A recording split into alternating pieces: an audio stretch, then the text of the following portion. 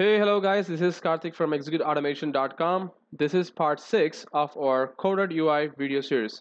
So in this part, we are going to discuss about assertions in Coded UI test builders. So how to add assertions for a particular control of your application using Coded UI test builders. And also we'll discuss about different kinds of assertions that you can perform for a particular control. So assertions in Coded UI. So using assertions, we can compare for a controls property for it's are equal, whether it's are not equal, whether it contains, does not contains, ends with, is not null, is null, matches, starts with.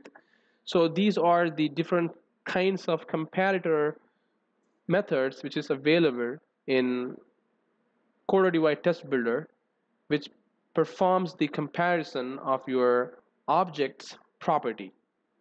And this will be very helpful to assert your element whether the particular properties object exists in the applications or not. Alright, let's not waste our time. Let's jump to Visual Studio. Alright, this is the same project which we discussed in our last video. So I'm going to my Coded UI test. Alright, and then I'm going to assert whether once we perform this operation 89 plus 23, whether I'm getting 112 as a result. So this is a great assertion, right? We can always check whether the addition operation is working fine or not. So I'm going to right click, go to generate Coded UI for Coded UI test, and I'm going to hit use Coded UI test builder. Alright, so the application is there. So what I'm going to do right now is I'm going to use this crosshair and I'm going to point to this particular 112, which is the result text box. Alright, you can see the name of this text box is result and its display text is 112. So right now this is what we're expecting. I want to assert whether the result is 112 or not. So there is an option called add assert. So this option performs the assertion operation in Coded UI. So right now if I hit this, you can see there is one more dialog box automatically pops up for the display text. So whichever control you point, and if you hit this add assertion, it will change the assertion for that particular control property. So right now I'm hitting display text, and if I hit add assertion, it changes to display text. That's great. Alright, and then my comparator operators are equal. So I'm going to verify whether the value is equal to 112 for this particular operation 89 plus 23. Great. If this does not bring up this message for me, then my assertion failure message will be the value should be 112 or 112. Yes, its addition is not working properly. Great. So this is my message. If this thing fails, then I'm going to set this message into my output window of this test explorer. So I'm going to hit OK there.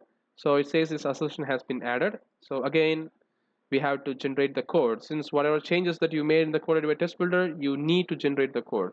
And assert method is going to be an altogether a different method. That's why it's coming or generating a different method. So I'm going to say assert add. Alright, and I'm going to say asserting my addition operation. Great. Just hit add and generate. So this will generate the code for me. I'm going to close this Coded UI test builder. This takes me back to the Visual Studio, and you can see there is a new method being added, assert add.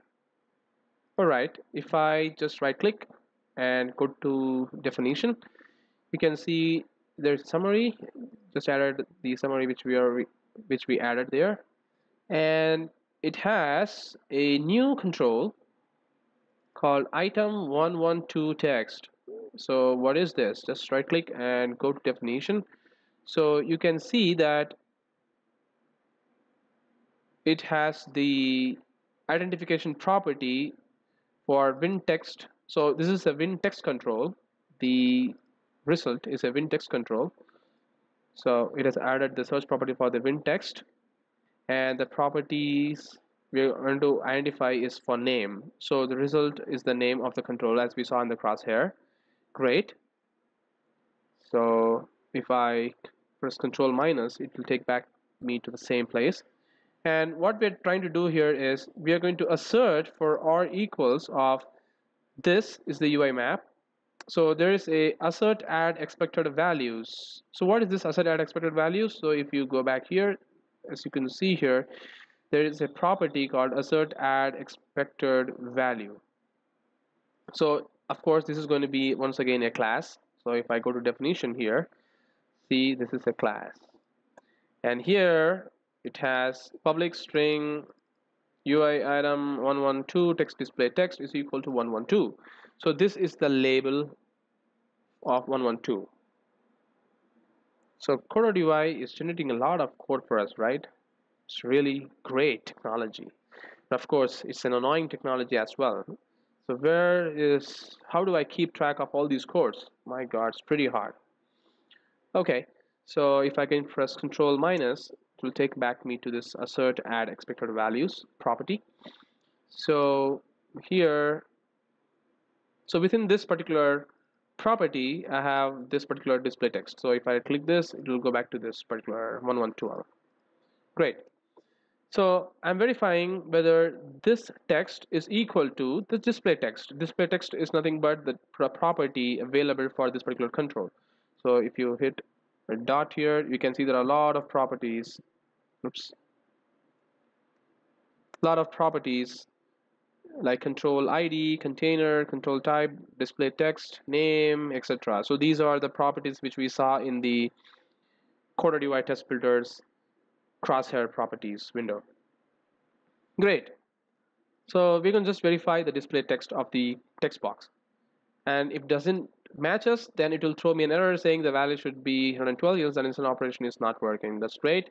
So why don't we just try to run this stuff? So I'm going to save this, and I'm going to text explorer, and I'm going to build it once again since the code has changed. Great.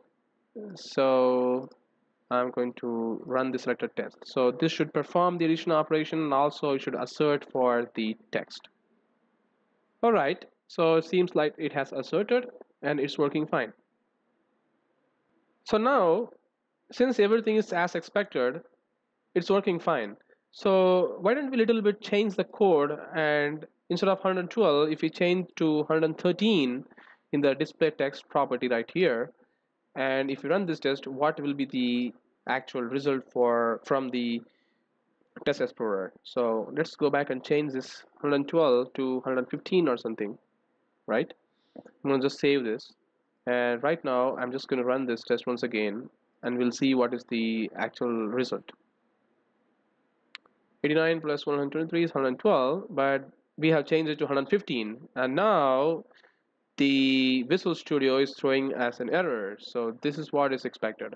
It says message assert.r equal fails. Expected is 115 since we have changed the value there, and the actual is the value which is coming from the application's UI, which is 112. So the value should be 112, else the addition is not working properly. So we have changed in the code itself.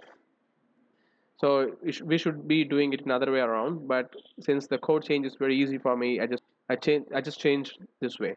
So there is an output here. So if I hit this output, it's also taking us a screenshot, which is great. So if I click the screenshot, it's taking me a screenshot for the control as well. So after the equal operation, we're getting this error.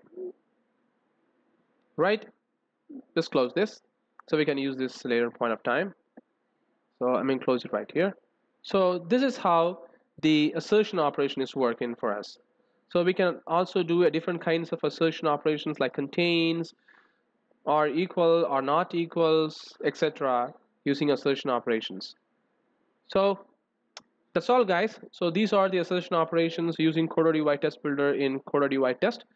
So we can actually do a lot of hand coding in upcoming videos of this video series. so that this assertion operation will also come as a handy option. Okay guys, thank you very much for watching this video and have a great day.